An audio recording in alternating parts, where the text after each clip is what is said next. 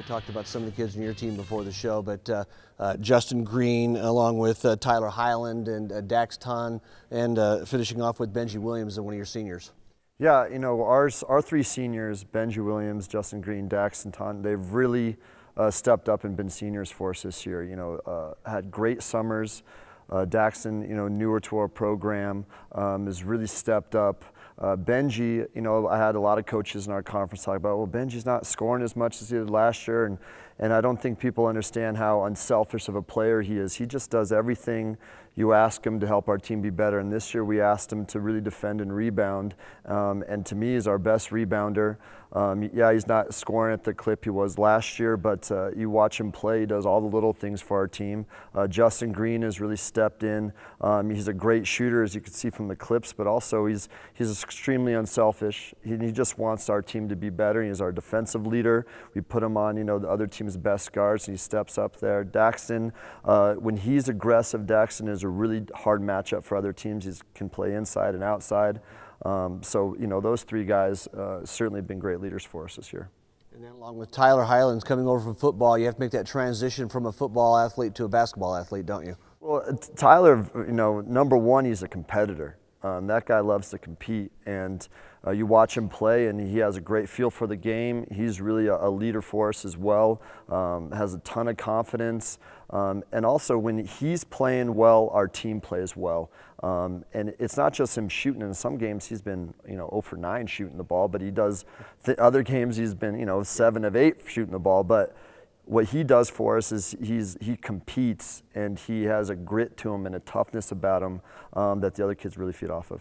In your rotation, you've got Ryan Hutchison along with Elliott and Johnson, your younger players too, that have really stepped up this year. No question about it, and they're extremely talented. Joe Elliott can really shoot the ball, and Xavier Johnson is a really hard guard offensively, and they're both left-handed kids, and for whatever reason can't guard lefties, and they really give fits to the other team. And then, you know, a big surprise for us, you know, Joe Uranowitz is a freshman, might be our best player, and he's tough, aggressive, and he's got a confidence about him that you don't really see from freshmen at his level, and he's going to be a really special player when it's all said and done.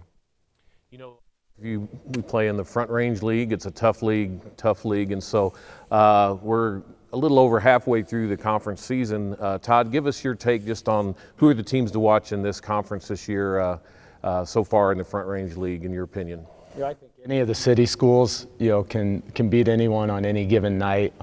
This is probably the most balanced I think the city schools have been in terms of the girls' side of things. You know, Loveland, you know, has a great player that, you know, is kind of levels the playing field for them as well. Monarch, you know, they're playing good again. They kind of struggle, but they've got a new coach getting used to some things. Horizon's young; they don't have any seniors.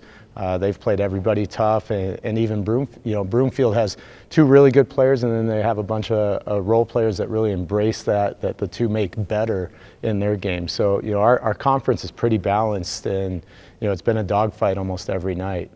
And the same with on the boys' side. It seems like it's one of those years that on any given night, I think there can be a competitive game, even a loss or a win by a team you don't expect it on the boys' side. No question about it. And I really think anybody can beat anybody, and it's always interesting after our game to go check the scores from the other league games, because there's always a surprise every night, and really there should be no surprises because of how balanced the league is. You know, I think Boulder certainly is at the top right now. They've been the best team we've played, but you know, every night it's a dogfight, and you know, I like where we are. You know, I really like our team, and I like moving into February. I just think we're getting better and better, and you know, I certainly wouldn't want to play us in February, because I just think we provide problems for people, but also, you know, we have to respect everybody we play, because everybody we play from here on out is really good too. So it's one of those things that you know, it's going to be a very fun month in February.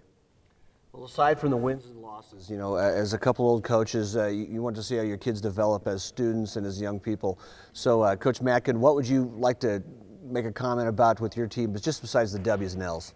Yeah, I think, you know, we've really been emphasizing it, you know, since I've been at Rocky, but really last year started to kind of take hold of, being ambassadors of Rocky Mountain High School outside of the school, that feeling of togetherness, family, that's something we preach day in and day out, being there for one another. Families have issues and you don't always agree with one another, but you love each other and you care for each other, and really just trying to make a difference in people's lives, on the court and off the court. And I really do have a special group of girls that have embraced that really try to find, that best quality in everybody that they're around.